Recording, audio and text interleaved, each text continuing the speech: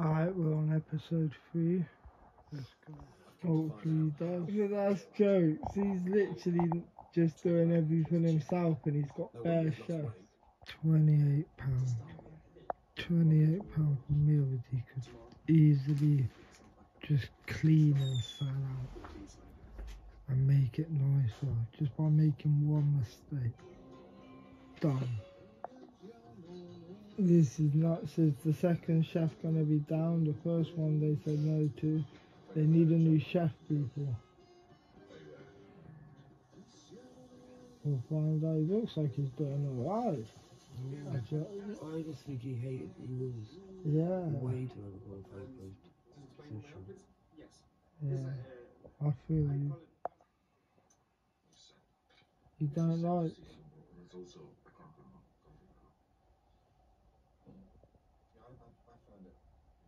Miles away from what we wanted. Pete, another one down. My man's biggest fucking time now. He's gonna become the boss. Will he become head chef? We'll find out. But Gally can fuck off, guys. Got a little bit of frosty here, lads. Waiting for the advert for the last bit. It is a decent episode, man. I'm waiting. I'm gonna watch the season, and if I like it, I'll carry on. But hit the sub button. I want to see how many subs I get for this as well.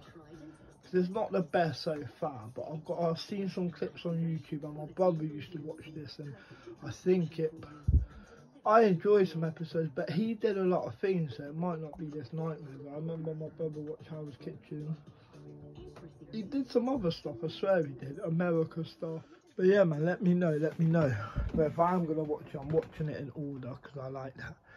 But yeah, have we got time? This advert's a lot. Hit the sub button and show some love, salute.